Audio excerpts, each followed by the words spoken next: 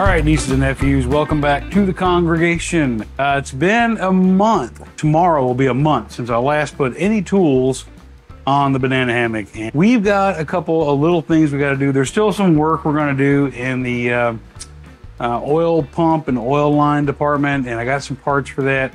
I probably bought more things than I really need. I did get a new cam bearing. I got a cam bearing puller and installer. I got some new gaskets. And maybe most importantly, I got some new 3/8 transmission oil cooler line.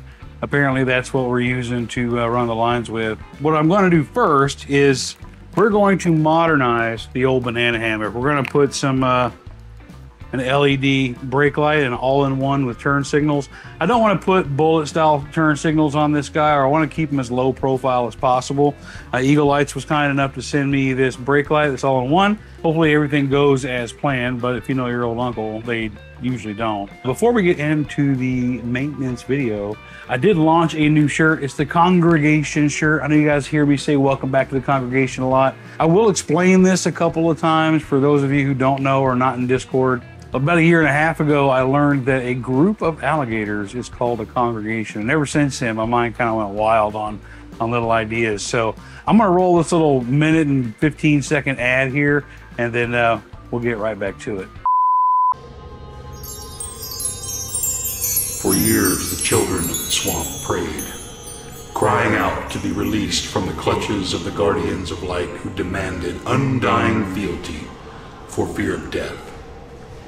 One by one they came, beasts as old as time, untethered by the throes of man.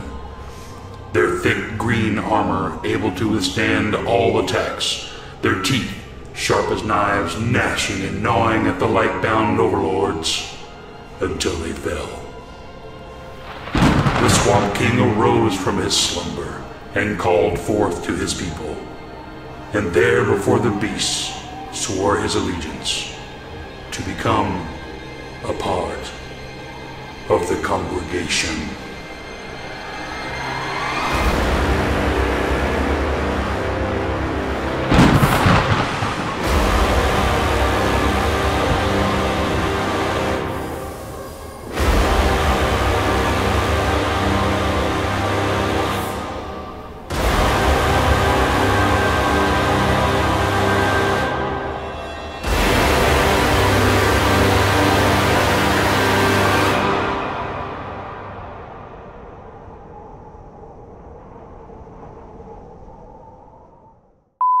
All right, so what I want to show you first is that somebody did put an LED on here. This could be very similar to what Eagle Light sent me. I don't know the brand, but what happens is when you turn the turn signal on, maybe the LED cycles will make this look like it's flashing, but it's not. It's solid. So what that indicates is that it needs a load equalizer on there.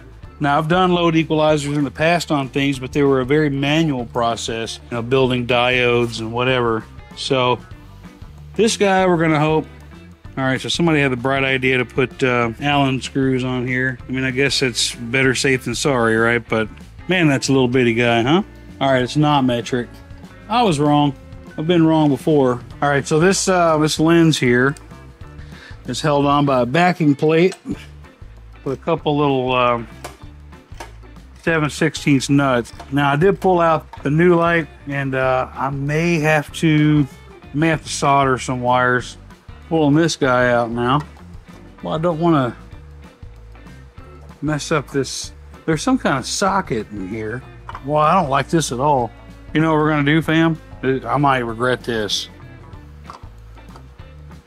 You know what? I can't fucking see, so I don't really care.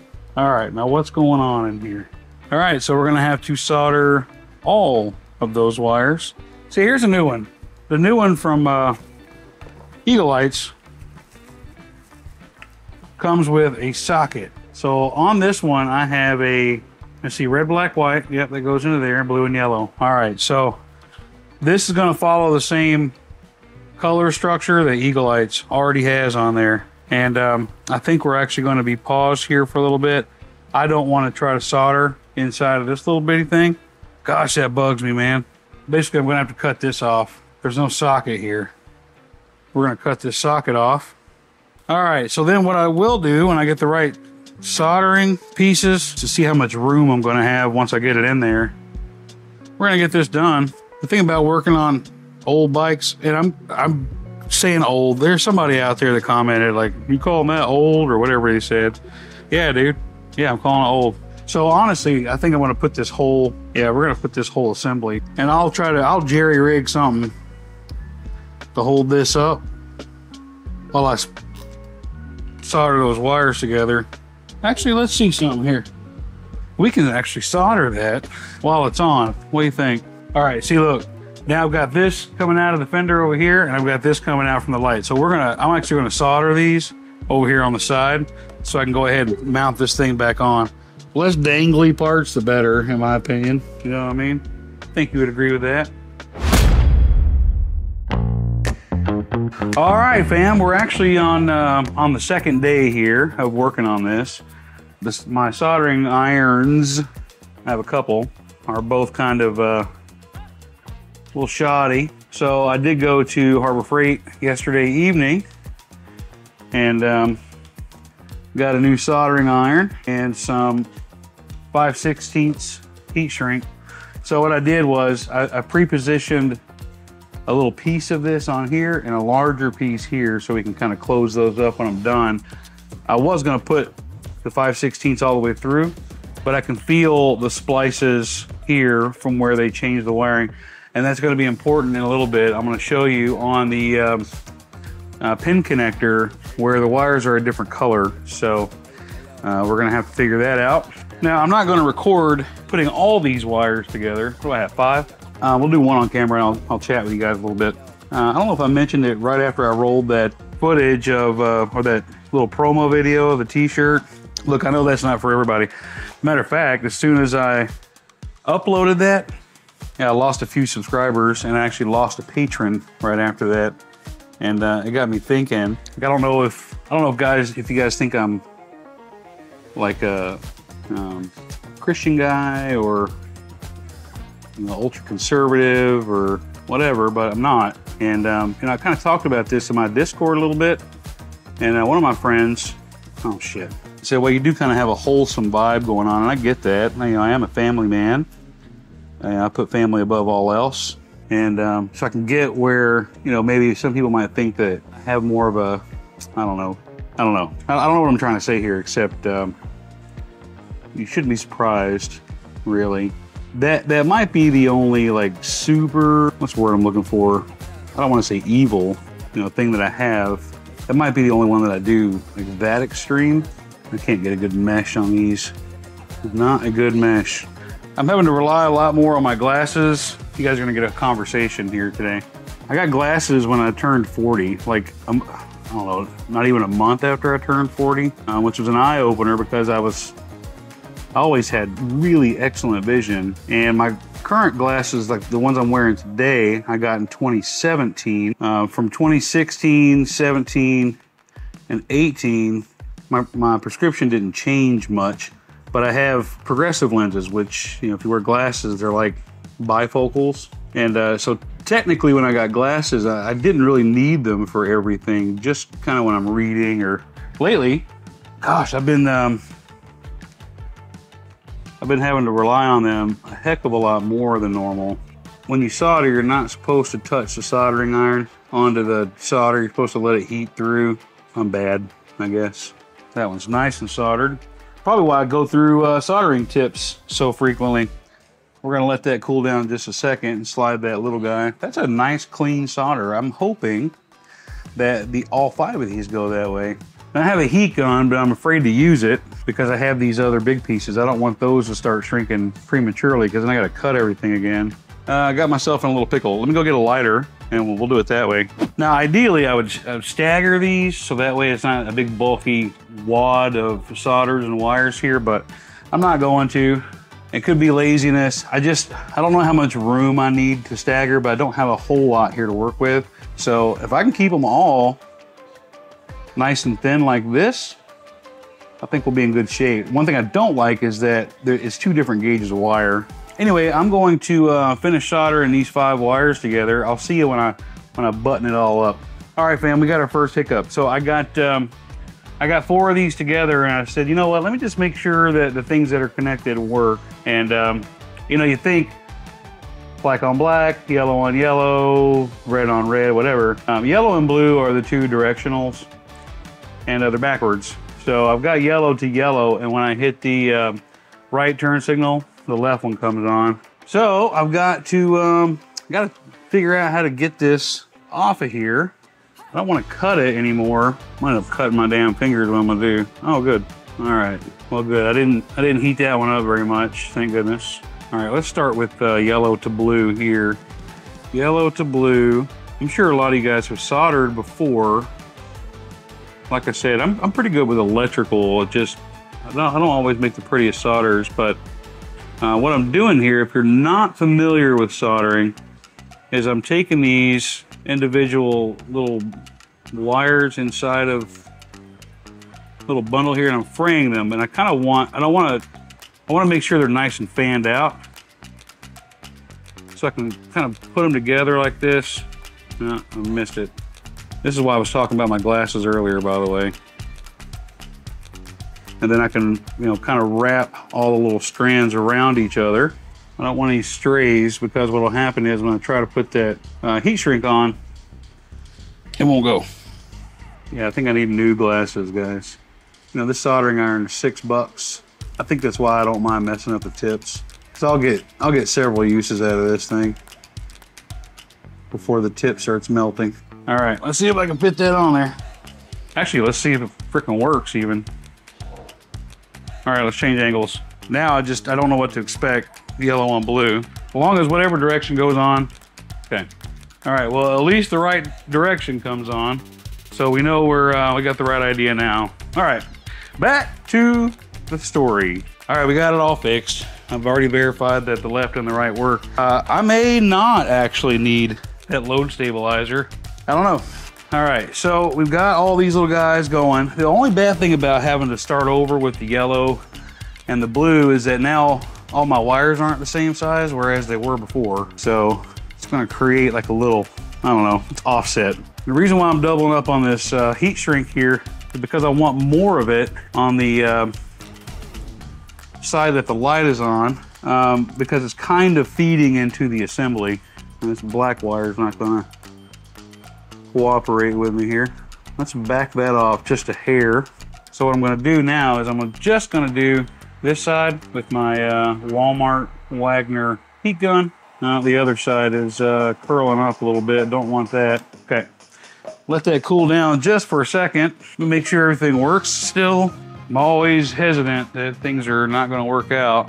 There's brake, there's right, there's left. Hell yeah. Like, how many times have you guys been in a situation where you're working on something? You get everything fixed, you know, exactly how you want it, button everything up, and you go to fire it up and something's wrong. You gotta tear it all apart again. So I try to do these little checks throughout the day. All right, now your old uncle's gonna look ridiculous. Well, okay, let me clarify that. A little more ridiculous than normal. Got this lift as a means to get off the ground, and here we are on the ground.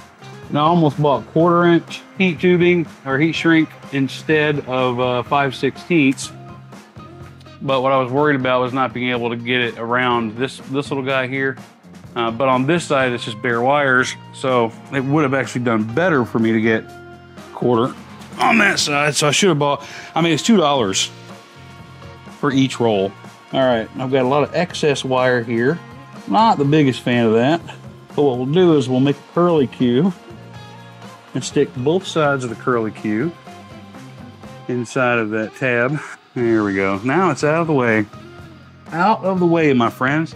So let's check this out. Let's check out the magic of the Eagle Lights. I don't know if I mentioned it yesterday, but I know a lot of you guys are probably wondering why I'm not prioritizing like the mechanical things. I don't know. I guess I just wanted to feel a win, I guess. Here's your running light, a little smaller than I thought it would be. Brake light, I like that it has a flash. I love that, actually. I don't know how well the camera's gonna pick that up, but it is flashing correctly, like a little directional. Love that. I don't know, it's hard for me to tell if that's a hyper flash. I don't think it is. I don't think I need that load resistor. All right, now what I do believe is that once I get around to putting on the little bullet turn signals in the front, I'm gonna show you guys those, and that will be on a separate video. They did send me both of these things, but I didn't wanna just do wiring, because we're gonna hunt for these wires, and I don't really feel up to it right now. But what I do believe is once I get all 4 on, that maybe the load equalizers are gonna come into play then, but for now, it looks like everything's just working right. But let me show you these little guys that they sent me. All right, so another reason why I haven't committed to putting these on in this video is because I don't know exactly where I'm gonna mount them. I've got some ideas, but so you've got these 2 little brackets here. Here, we'll just pull one out. You've got a big hole and a little hole. They're very simple little brackets. So what I think I'm gonna do is I'm gonna take these pinch bolts out. I'm gonna mount that here. And then what that'll do, that'll give me room. These little guys, look how little these are.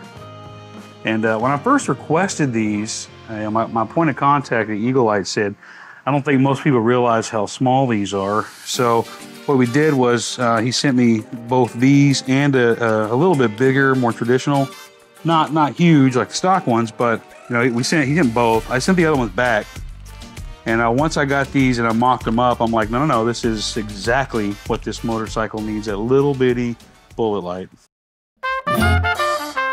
All right, fam, that's gonna wrap up this video. I have no idea how long it's gonna be. Of course, by the time I get to this point in the edit, I'll pretty much know, and you'll know exactly how long this video is gonna be. But so that's it for the Eagle lights. That was a big deal on the back. I wanted to get there, and we're gonna work on the front lights. Not next video. That's gonna be like a down the road. Next video is probably gonna be getting into this oil situation. Got all the parts I think I need. I did not buy an oil pump yet. I have a feeling that it's going to be something in those oil lines. But yeah, don't forget to grab your pre-order shirts. I am doing a pre-order. I don't know if I explained it well enough or not, but I can't afford really to just pay for a bunch of sizes that I don't know what people are going to get. I mean, I can kind of base it off of last year's orders, but I'm going to run this pre-order for a little bit, go get them printed, go pick them up, then start shipping them out. It could be a couple weeks, but anyway, yeah. Again, I appreciate you coming along for this video and all videos. And until next time, we'll see you later.